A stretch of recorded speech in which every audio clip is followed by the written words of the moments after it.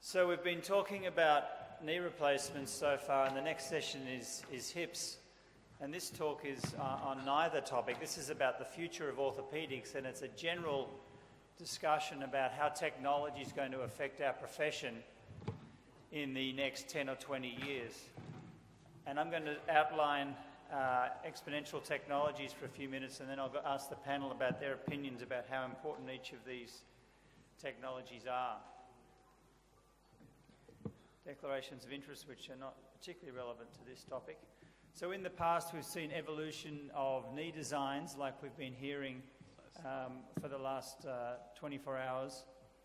And currently we have navigation systems like this one, which is an optical navigation system, and that's been used particularly in knees more and more.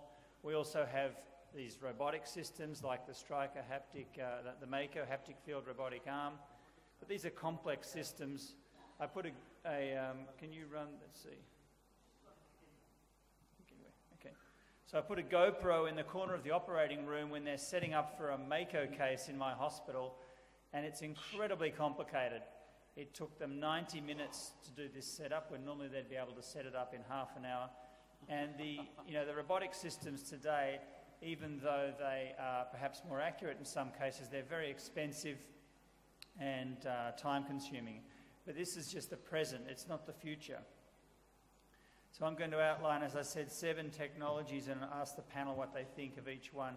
Before I do that, I want to explain something about mathematics, about exponential functions. You may have heard about this analogy of the game of chess. I'm not sure where chess was invented, but I wouldn't be surprised if it was in India. And the king said to the inventor of chess, well, I'll give you anything, it's such a great game. And the inventor of chess said to the king, just give me one grain of rice for the first square of the chessboard, 2 grains on the second square, 4 grains on the third square, and 8 grains on the next square, and keep doubling the grains of rice. And of course, by the time you get to the 53rd square, you get the entire world production of wheat. Well, I said rice, but wheat today, that's 10 to the 16 grains. And by the time you get to the end of the 64 doublings, you have a huge amount of wheat. But what people don't understand or haven't thought about perhaps about exponential functions is the second half of the chessboard in this example has 4 billion times more wheat than the first half. And the last square has 2 billion times more wheat than the first square of the chessboard. So if you just bear with me for another minute on these exponential functions, this is two exponential functions that I've plotted. The linear function there represents coal power, and the exponential function represents solar. And here we are today in the price performance of solar and coal. But when the exponential function crosses over, that's just the beginning, because 10 years later, the exponential function has left the linear function behind. And that's where we are with computers now. You may have heard of Moore's law, where the number of transistors and resistors on a chip doubles every 24 months. And that's been the case for the last 100 years.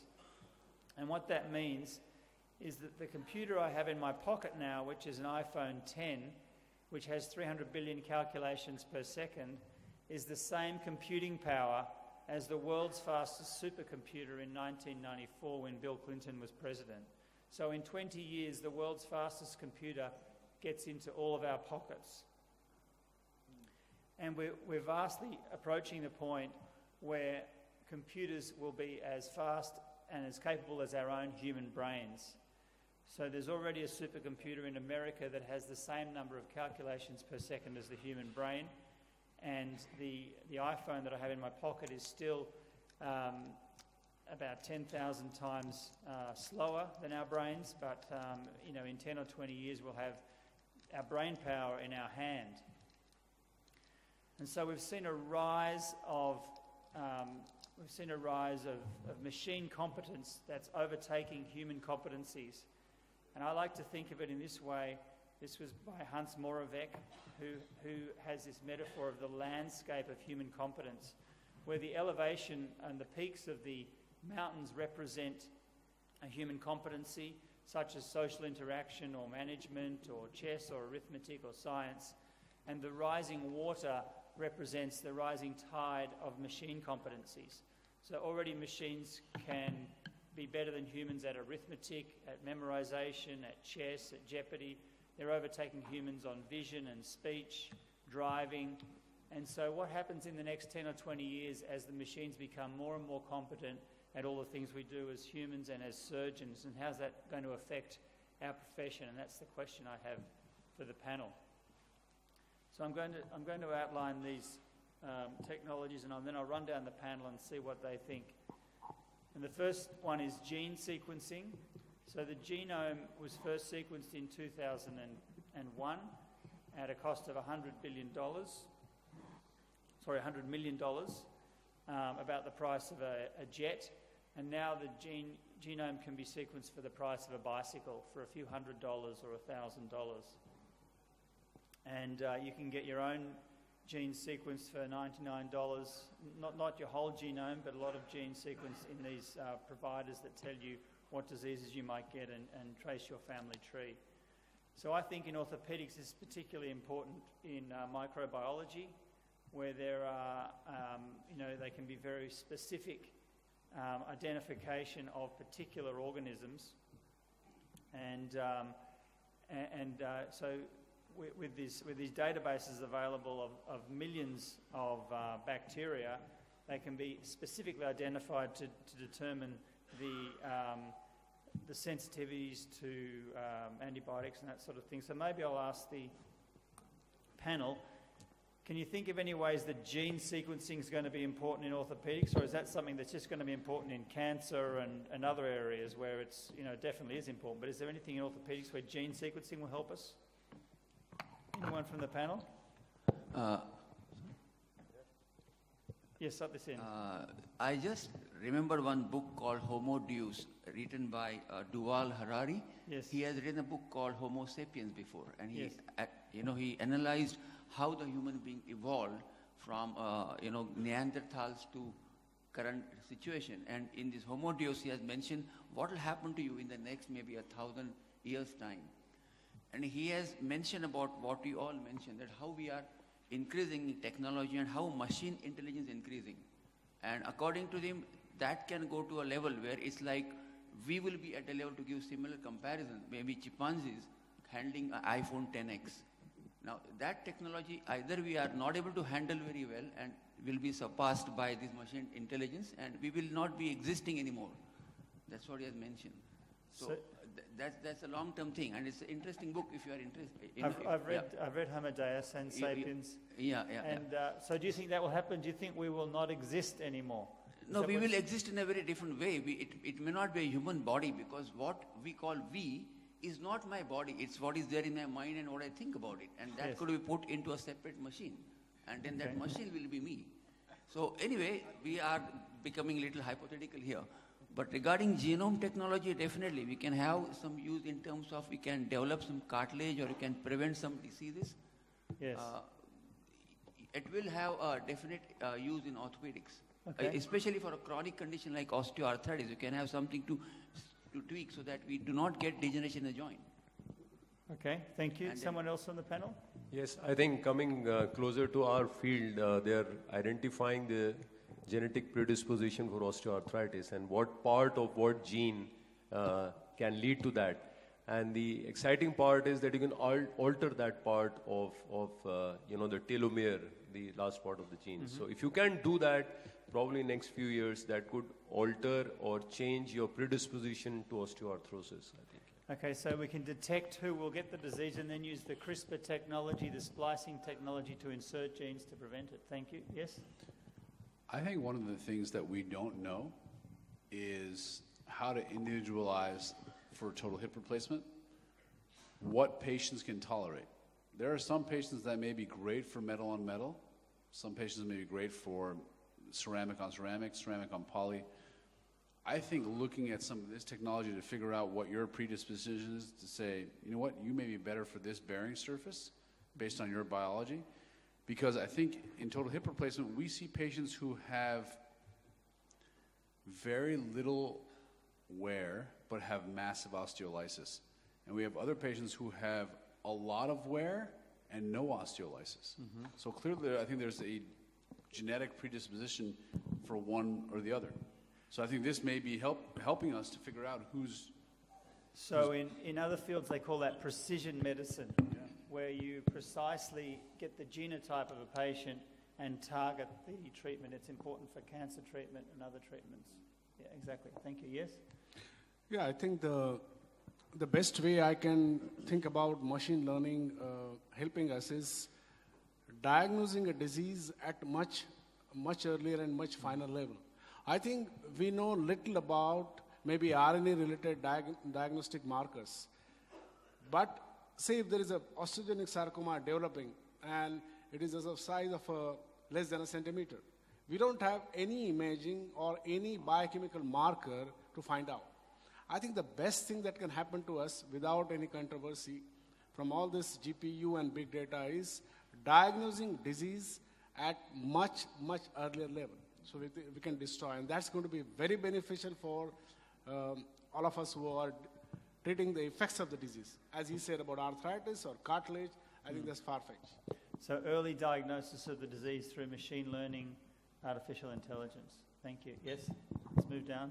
I think the immediate help from this is in seronegative infections, in culture-negative infections, which we are already making a lot of progress. Now we, not just waiting for culture, we are sending them for molecular biology and trying to find out which bug is it. So I think that is the immediate what is available. Yeah. But in the future, probably like, predicting the progression of osteoarthritis or predictive, treatment and also outcome. So probably it is going to help in the future. So, okay, thank you very much. Large work is going on rheumatology. The transmission of hereditary transmission of rheumatoid, it's a major impact. And I think something will come up with gene alteration and gene therapy to avoid this transmission. A lot of osteoarthritis is also hereditary transmitted.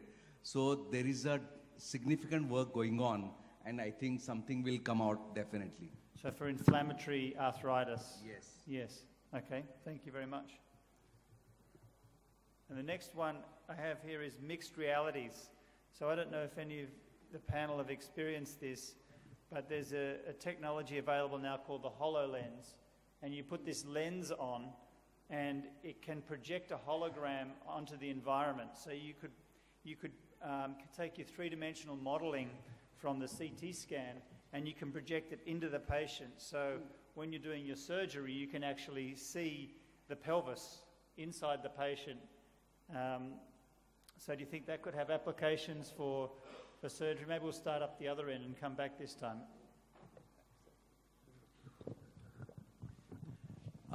Yeah, I think these technologies are really booming up in some part of the world like Tel Aviv, where even the OT screens have LED screens, and whatever you see is projected on the screen. So it really gives you four-dimensional outlook for preparation and dimensions. So technology is really coming up to tell us, guide us, the inside and 3D, 4D picture. If it can become dynamic than static, then it will be a revolution in orthopedic surgeries. So if it could become dynamic, yes? Yeah. I think data acquisition and analysis and interpretation is the way to go. If I am, say, resecting a tumor with all its margin, and if hologram shows me that I am a little short of it, I think that will benefit patients in a big way.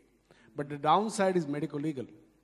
And downside is, are the interpretations, what is happening on table, going to be in an open domain or closed door? If it is an open domain, we have all sorts of authorities at our necks. And there is a medical legality that I can predict. So I think it is good and bad. It's double-edged weapon. And as Hawkins put it, it will either destroy humanity or it will benefit humanity. Depends on how we use and analyze it. That's one of the important questions, is all the data that's being generated, who has access to the data and who controls and owns the data, because that's ultimately where the power is in the data. Yes? Yeah.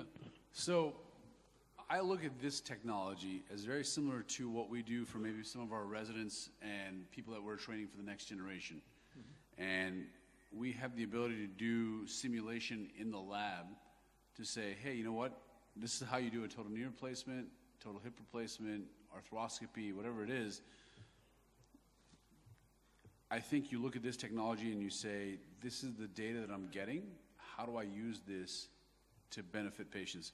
So I think this kind of technology is going to be helpful as long as you know what you're looking at. Okay. If you know like what you're actually going to look at and say, this is going to make my decision to be X versus something else. So. Okay. Anything to add? Yes. Yeah, so this is an interesting part of surgical planning now is the CAD-CAM design. So you take your CT scan and with the help of CAD-CAM modeling, you can see everything and even help perform surgery. But the important thing is that with all these models, you need to be careful that you're not going overboard and creating complications. So that learning curve will always be there. So it could be a delivery tool for planning. Yeah. Yes. Yeah, HoloLens could be good for training a surgeon because it's a static thing. Unless it becomes dynamic, like I got a complex fracture of, say, upper end of femur, and the leg position changes. Whatever data recorded in my hologram will not be the same matching with this. So I may not able to, cut where I expect it to be there. It could have changed where I'm doing the surgery.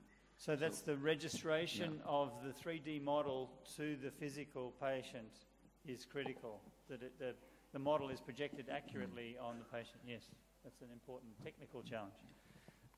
Okay, so virtual reality, we've sort of mentioned this. You talked about training of residents. This is what you were talking about, I think. So that was mixed reality. This is virtual reality where you can't see any of your natural environment. You projected just this virtual environment, and there are training modules where you can teach how to do a hip replacement or a knee replacement.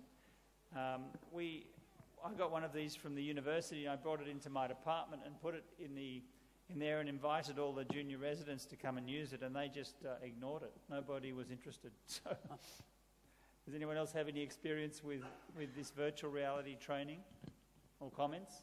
No? Yes? It doesn't give you that feel. I've tried it, but it doesn't give you that feel that a cadaver gives you. That's so right. I think, yes.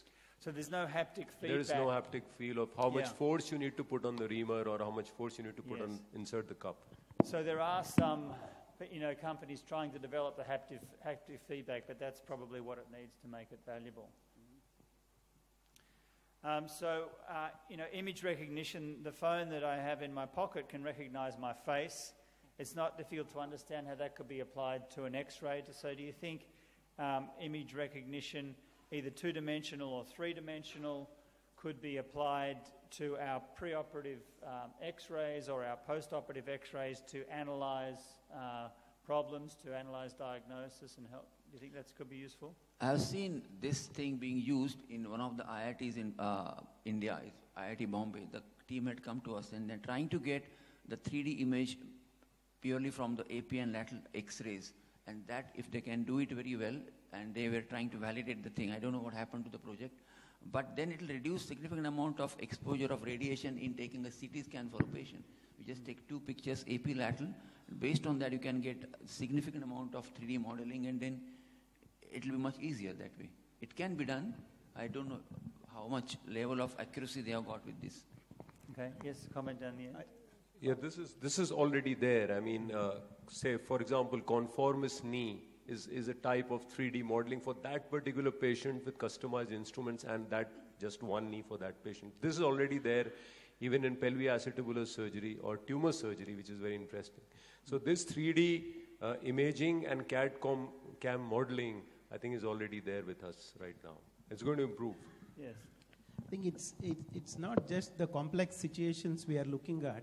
This image recognition, artificial intelligence, is going to revolutionize the way we are going to diagnose.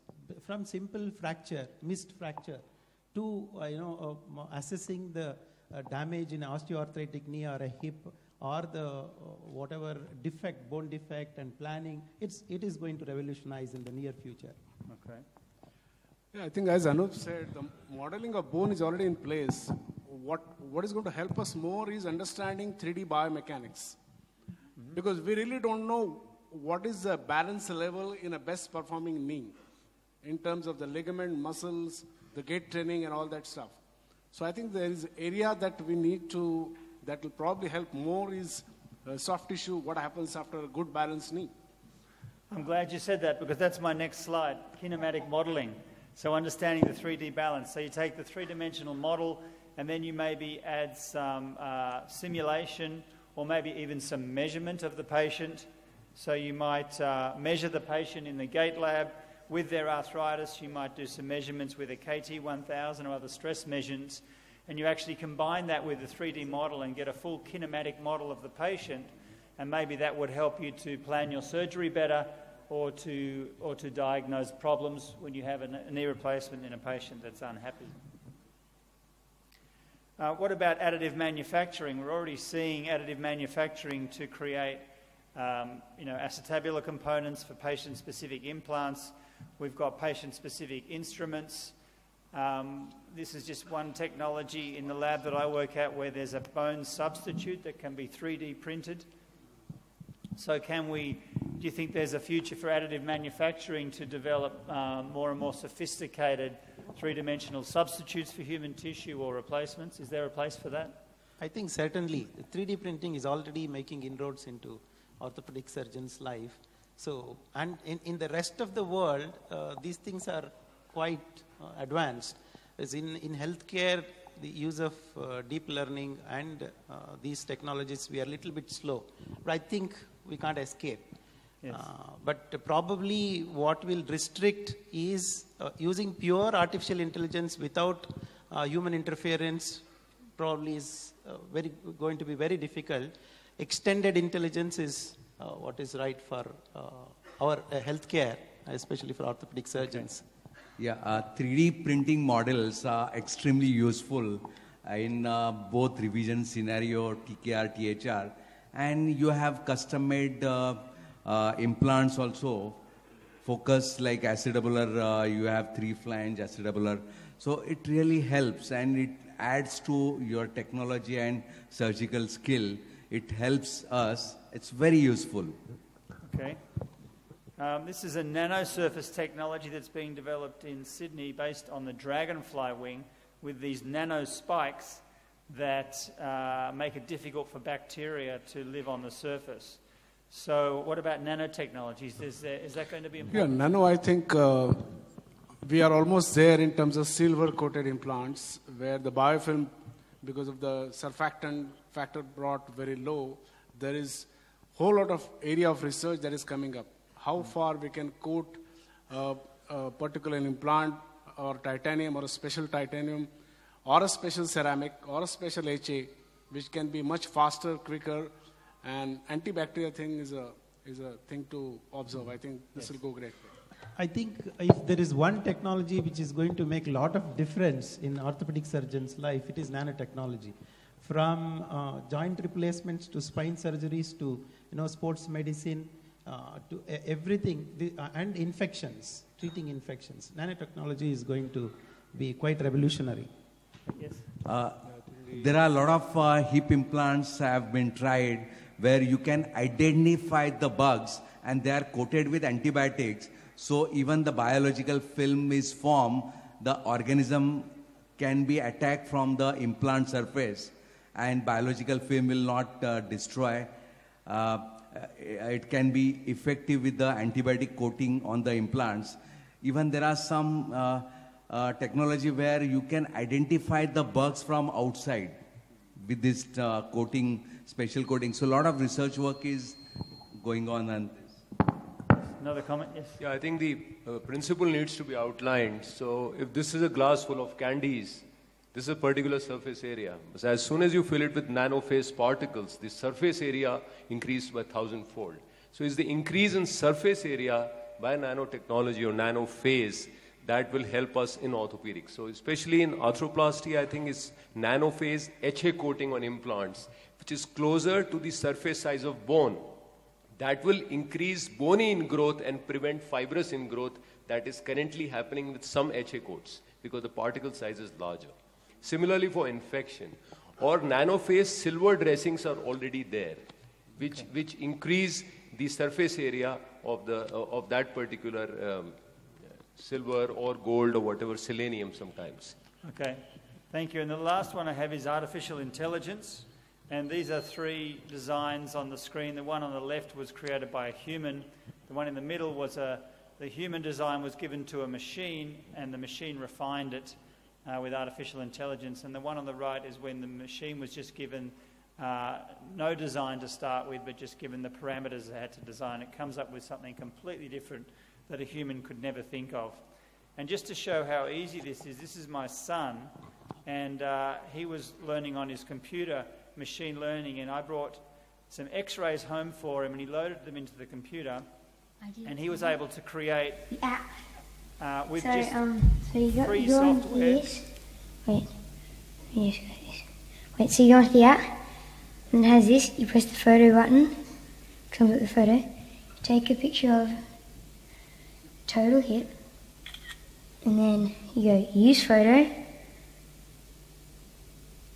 and then it says this is a total hip.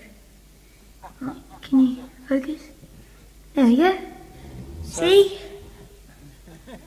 Yeah. So my son was able to do that with 20 x-rays of a total hip and 20 x-rays of a hip resurfacing to create an app that could tell the difference between a hip resurfacing and a total hip. So it's already better than a medical student, just with a 12-year-old boy and 20 x-rays. Thank you. And it's actually not that hard to do with tools that are available on the internet. And that's the x-rays that he used to create that app. But to get more detailed information, you need more data and more data. And eventually it's the data that actually is important for this artificial intelligence and machine learning. And if we can add imaging data with intraoperative information, with outcomes data, with survival data, then we can create these machine learning algorithms that I think, as some of the panel have said, are going to be very, very powerful. So can I just have one last comment from each of the panel members? Back to the algorithm of Hans Moravec's landscape of human competencies. In 20 years' time, what will the role of the surgeon be, and what will be taken over by machines? Will the surgeons exist at all? Will we have some function, no function? Can you tell us what you think? I think I will take it a little further. What we talk about human being is my mind, my brain. It's not my hand, it's not my leg. People without hand, without leg can still do everything. So eventually, trying to recreate my knee or recreate my hip is not essential. It's more, what is important is, can I preserve my brain? I live today for 80 years or 90 years. Can I make it to live for 200 years or 1,000 years? So eventually, we are talking about a biological body which is not going to be permanent. Okay. What we need to talk about the intelligence, about brain or feeling, and so eventually we'll be replaced. That's what I feel. Only next maybe 200 years, we are trying to develop these things to continue the human body to behave the way it is. Some of the best thinkers on these technologies have said and written that they'll only help clinicians and surgeons to become better. Not only in surgical part, but in the way we plan, the way we do our surgery, the way our hospitals are run, the way our hospital finances are controlled by big data. So I think it's very exciting. It's an adjuvant to us and not something competitive. Okay. Complimentary, yes? The reality is I'm going to probably come to Sydney to have your son do my total hip replacement. I think it's a matter of how we look at some of the data that we're getting to be better. And so at some point, we may be obsolete, but you still have to look at the data, what we're getting in, to say, am I going to use this data to make it a better surgery for the patient I'm taking care of? Okay, so someone still has to oversee it and make the decisions. Yeah, next. I'll quote Hawkins for what he said about AI and artificial intelligence is it can destroy humanity or it can take it to other level. I would only predict and wish that AI brings in technology to the common man, to the common orthopedic surgeon cheaper. The technology that we have today is much expensive. And you can imagine what a web-based call today is costing nothing, whereas 10 years back it would cost a bomb to call United States for 10 minutes. So I think the cost is the main issue, and I don't think any biomechanical skill can be learned faster. There is a finite time human brain has to work on it. There is no doubt that deep learning and biomimicry is going to rule orthopedic surgeons' life and have impact on the patients and outcomes and decision making. But at the end, if you look at the space technology or the aircraft technology, when human beings are involved, although the artificial intelligence can drive a plane or take a ship, but there will be human intervention, human presence required if something goes wrong. Human oversight. If something happens outside the boundaries. Outside the boundaries, which machine, I don't know how it will be able to deal with. But that is why the latest thing is not artificial intelligence alone, it is the extended intelligence with the human brain. I think it's artificial intelligence is just a tool. You should know how to use it and enjoy it. Thank you very much. Well, I think it's coffee break, so we'll see you back here in 20 minutes. Yes. Thank you. Thank you, Dr. Walter. That was a very nice session. I think today Amar gave you only 20 minutes, but probably 10 years from now we'll have a whole day talking about this. Thank you, Dr. Walter, and thank the panel.